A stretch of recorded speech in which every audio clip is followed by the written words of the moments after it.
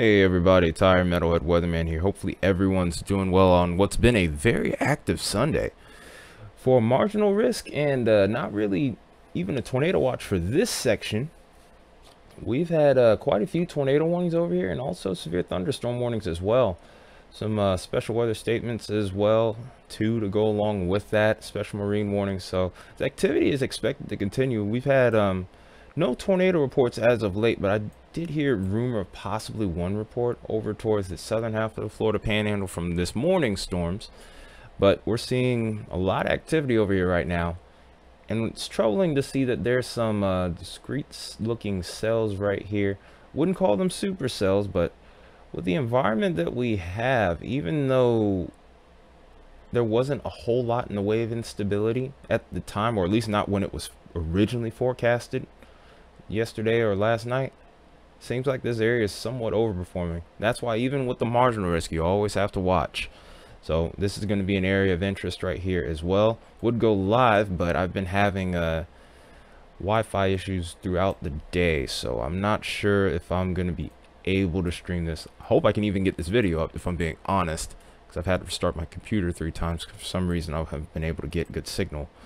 But alongside that severe threat over here towards Florida and southern Georgia, we also have the heavy rain that's been ongoing over here towards the west, and also significant snow. In fact, Brandon Kopic is over here towards the Sierra Nevada region chasing the snowstorm right now.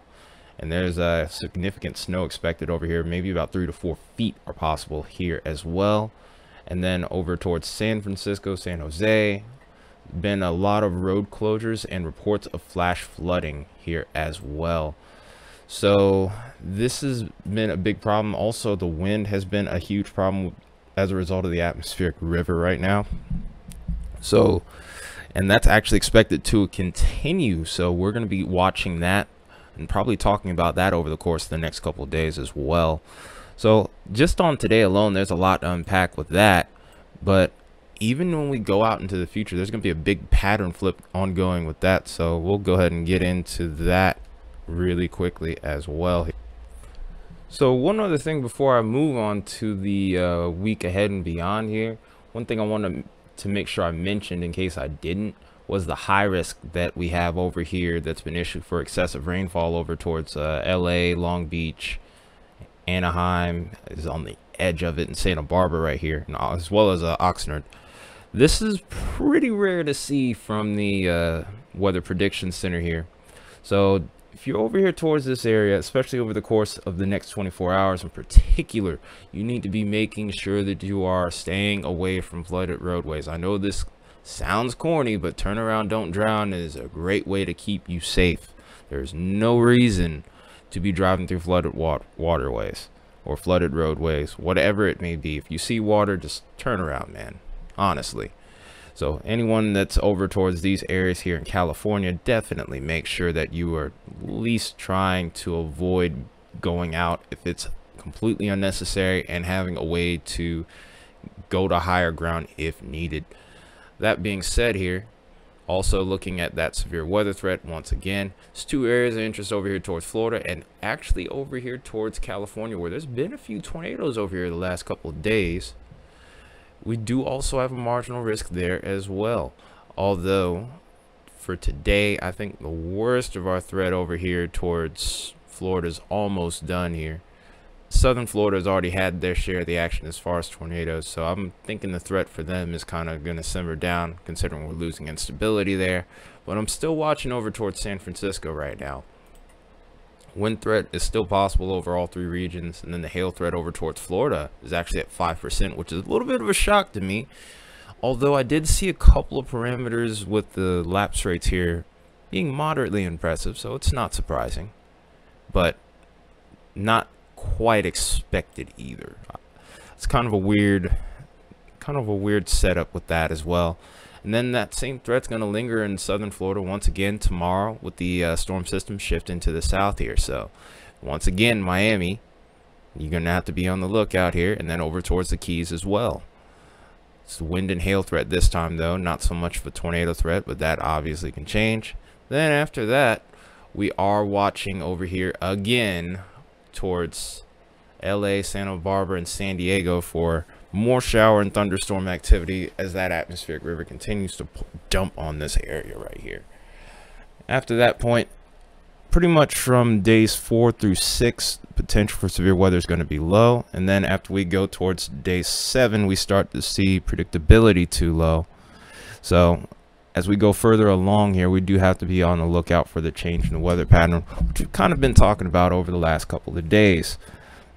So as we go forward on the flood threat, there's actually a day 2 high risk that's been issued here over towards the valley of LA here. So like I said, very concerned about the threat of flash flooding. And as we continue to go towards day 3, we already have that slight risk in effect, which is not something you see often here. So definitely need to be on the lookout there. Once we go towards day 4, that threat starts to diminish finally though. All for day 5 to show yet another threat over here towards San Fran and San Jose, which, if I'm being honest, while I'm hoping this isn't the case, the likelihood of this being upgraded is considerable at this point, I would say. So onto the models here, so that way you can see exactly where I'm getting all this info from. We'll go ahead and look at the Euro first. Here's that atmospheric river over here for the west, and then here's our current storm system that's causing all our troubles over here towards Florida. This is going to push south like I mentioned before, and this is going to allot for one more opportunity at some increased shower storm activity over towards Miami and the Keys. And then after that, towards the backside, we could see a couple of storms possible as we go from Tuesday into Wednesday. But really the attention starting out is going to shift more over towards, like I said, southwest here in particular. A lot of heavy rain, a lot of wind, and maybe a couple severe storms wouldn't be out the question either. A marginal risk could be issued, but flooding is definitely going to be the main topic. Heavy rain is going to be the main topic undoubtedly. So as we continue to go forward here, we'll see some ridging begin to occur here, and we'll see a nice little plume of moisture here from the Pineapple Express coming in here. This is the name of the storm track that we usually end up having here. This is a very famous storm route that we often will end up looking at during this time of year. But as we continue to look at that moisture route its way into the Midwest here, we're going to probably see another little swath of heavy rain begin. And maybe if we can get something to interact like this system right here towards the backside, we may get to see some snow over here towards the Dakotas, and maybe even, let's say, towards the my brain did stop working. It's a fly in here actually. Towards Minnesota and Wisconsin, maybe even the UP of Michigan here. And then as time goes on, here is when we start to see that little shift in the pattern here. And there is a concern that I have here, and it really just depends on whether or not one of these storm systems really starts to ramp up here. The warm air that's going to start trying to set itself up here towards Ozarks, southeast here, we can get enough of that. That could be a setup for some severe weather here. While I don't think anything magnanimous is going to come out of this based off what I'm seeing now, this is definitely something that we got to watch, because at this point, obviously, like I said, I've said in many videos, you have to look for a trend, not a forecast at 180 hours out, because that's over a week away.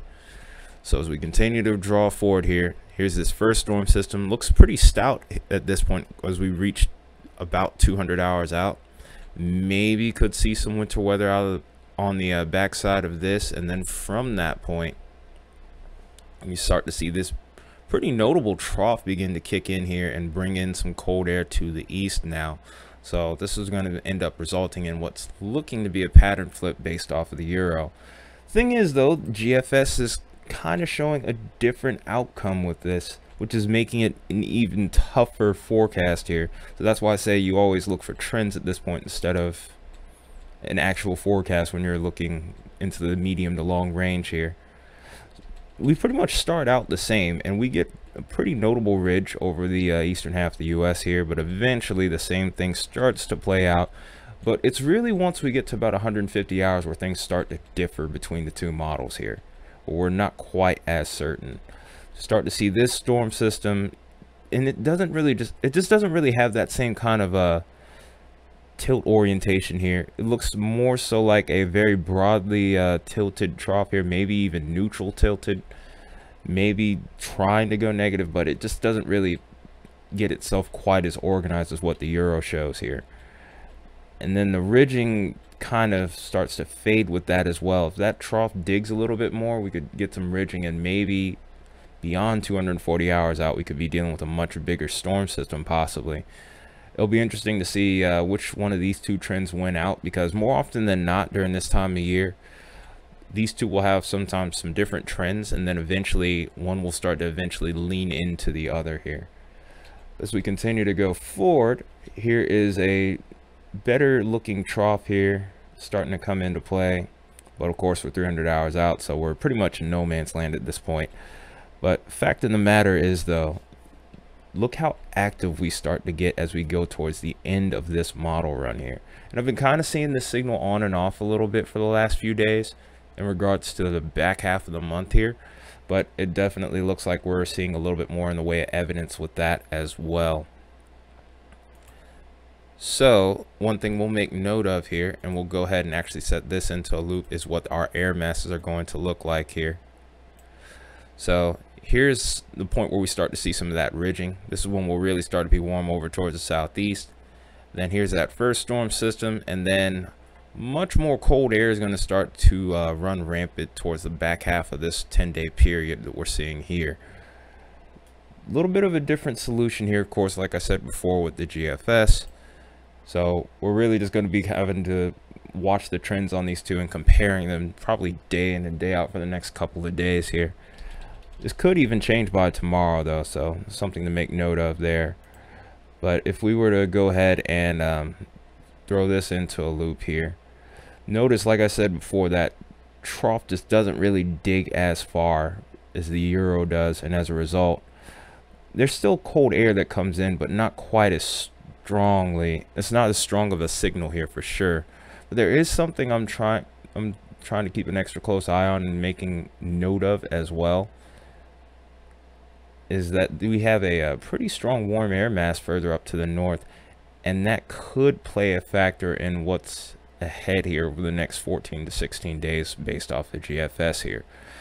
If this ends up being kicked off to the north and east though, we could be talking a different story as well, where maybe we might have a bit of a stronger cold air mass here. This is kind of almost serving as a blocking high right now towards the end of the run here. We'll show it to you again. There it is right there. This blocking high comes in and it kind of just disrupts everything. If that ends up continuing to be the case here, we might have a little bit calmer of a weather pattern here. So as a result as to what the temperatures will look like here, we can pretty much just set this in a loop here, and we'll see pretty much a similar deal here. When we start to see that ridging coming in at about 96 hours plus, that's when we start to see that those 60s, a few 70s even towards Florida coming into play. And then after that, that's when you start to see that switch flip, and then we start to see those cold air temperatures start to return here. Like I said, different look on the GFS, where we're going to be seeing a little period where it's going to be warmer, but it's not going to be quite as strong here because of the amplitude of that trough. It's not going to really be able to pull warm air out ahead of it, which would limit the severe weather threat if this plays out here. So like I said, it's going to be interesting to see which of these two trends ends up winning out, because more than likely these are going to change in some way, shape, or form. How significantly is the question though. And then we go towards the back half here. We do eventually start to see that cold air try to start to win out again, but it really is just dependent on how that area of high pressure ends up acting over here towards northern or northeastern Canada here, towards maybe heading towards Greenland and Iceland as well. So one other thing I want to make note of to look at here is also going to be the dew point. Our moisture returns are going to be the key factor to potential severe weather later down the line this week. And what I'm paying attention to most right now is mainly going to be towards the southern plains right now, maybe the southeast, but I'm really thinking the southern plains are going to be the point of interest at this time here. So here we are looking And we do see a decent moisture return as we go up to about 100 hours out. But really Sunday, that kind of has been, it's really Friday to Sunday that's been kind of interesting me a bit more. And I don't really see much in the way of a return here, but I was kind of looking a little bit more towards the southeast at the time, towards like the Gulf Coast maybe. And we do see some sufficient dew points here. We can get a little bit of instability with this. We don't need much, but a little bit of instability could get some storms going here, some of which could reach severe limits. And then maybe over towards southern Georgia, maybe Florida, like the area we're seeing right now, could be a point of interest. And then towards the back end of that, we see another little area where we have a moisture surge here. Don't have the richest moisture here, but it could be sufficient enough for some storms. Timing, I think, is going to be a little bit off based off this run here. Of course, we know that this can change very quickly. It changed quickly with today's storm. This was actually expected. Today's storms are actually expected to really take off a little bit later from the looks of it. And then, of course, as we go towards the back end with the cooler temperatures starting to take over here, we kind of lose that moisture return. So it's not a surprise that severe weather kind of drops off from that point. We go to the GFS, kind of a different look here. We do see that same moisture return come into play here, although not anywhere near as impressive. There is a point where we do start to see an increase over here towards the Gulf states. As we get towards Sunday, though, it actually, interestingly enough, looks a little bit better towards the parts like southern Alabama, southern Georgia. Florida, however, doesn't look like it's going to be in play because, like I said, that trough digging has a large part to do with that. But we do get enough moisture here towards southern Georgia and Alabama. I just don't think forcing will come into play enough for this to come to fruition as it stands right now. As we continue to go forward, we see a really big moisture return start to come in, albeit a weak one, but at some point I do think that this will be a sign of things to come here, especially as we head towards March maybe. But like I said, this is a signal that's over 300 hours out, so like I said, we're looking for trends, but this does kind of make you raise a brow here if you're a weather weenie or weather nerd like I am. So that being said, let's go ahead and lastly look at our precip type here. We'll start out with the Euro and then switch over to the GFS, pretty much putting this in loop like we did earlier here. So like I said, the main thing to make note of here with the Euro is, of course, this first storm system doing what it's doing, and then once we get to about 120 hours, we start to see these more stout storm systems coming into play here. And I think I'll let this run again, and so I can switch over to that storm system at about 130 hours. Actually about 150 hours, excuse me. But here we go, starting to see that cold air starting to push its way back down to the south with that trough digging. And like I said, it's really when the Gulf Coast states become a point of interest. We do get a good bit of moisture from the Pineapple Express setup that we have here. And with that cold air, that's an interesting signal. It's the first time I've seen this signal in a little bit here. Could be a big time Southern Plains snowstorm. And then as we go forward, of course, that trough starts to push more so towards the northeast. And then eventually we could be dealing with a Ohio Valley snowstorm, maybe even the Great Lakes coming into play here as well. If this trends in this manner here at 210 hours out, we could be dealing with a nor'easter too and getting a nice little burst of snow out of that. But if we compare that to the GFS, it's going to be a much different look once we get to about 150 out. There's our first system. Here's our second system out west coming into play. And then here we go again. And with that trough not digging, it shifts the snow thread a little bit further to the north here, but it could still be some heavy snow here. Look at this signal right here where we see the decibels of the snow here. Could easily be some significant totals here if this comes to fruition. But like I said, with it not digging as far to the south, that trough, eventually we start to A, run out of moisture a little bit, and then B, we're seeing this progress a little bit more to the north, a little faster, And this is not going to end up being a nor'easter type setup, maybe more of an interior northeast snowstorm here. Some areas could even start as rain and end out as snow, versus some of these areas being all snow compared to the Euro run. After that, here's when the storm pattern really starts to pick up here. But with that trough again not digging at cold air, this is going to stay a little bit further to the north for a little bit longer. So like I said, tale of two models here. Gonna be a tough go trying to figure out what to expect next over the next day or two, especially as we start to look towards the long range again. But definitely expect a little bit of an increase in weather activity over here towards the back half of February. That being said, thanks for letting me talk to you. Appreciate you guys all being here. You enjoyed the video, you found it useful, definitely hit that like button, hit that subscribe button. If you're new around here, definitely would at least consider it. Also hit that share button and leave a comment if you would. That'd be awesome. But that being said, it's been Tyler, Metalhead Weatherman. I'll see you guys again soon. Until then, take care, and I'll see you again. Take care and have a good day.